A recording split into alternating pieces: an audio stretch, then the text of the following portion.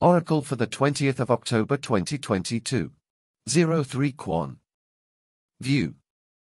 The top trigram is the gentle wind, while the lower is the receptive earth. The image here is of the wind blowing the dust of the earth hither and thither, to no great effect. Looking at the hexagram as a whole, you can see that its appearance is similar to a tower. Towers were a distinctive feature of Chinese life, and they symbolize being able to see out over the land, and also being seen.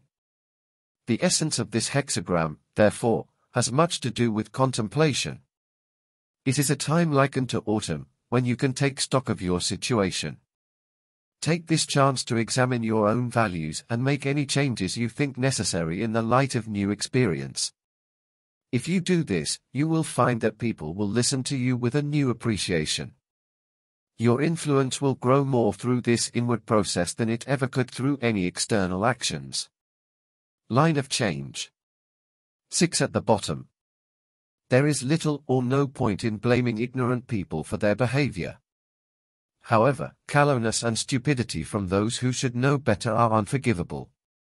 Examine your own actions carefully. 6 in the second place. This line indicates that you are in danger of adopting such a subjective viewpoint that you would certainly fail in any desire you might have to address a wider audience.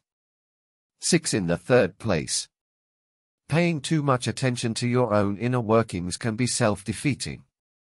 It is much more valid and telling to observe the impressions you are making on the outside world. 6 in the fourth place. From a more stable base, and with redirected aims, you can better decide who is worthy of your allegiance. You will find your influence greatly strengthened by the present circumstances. 9 in the fifth place.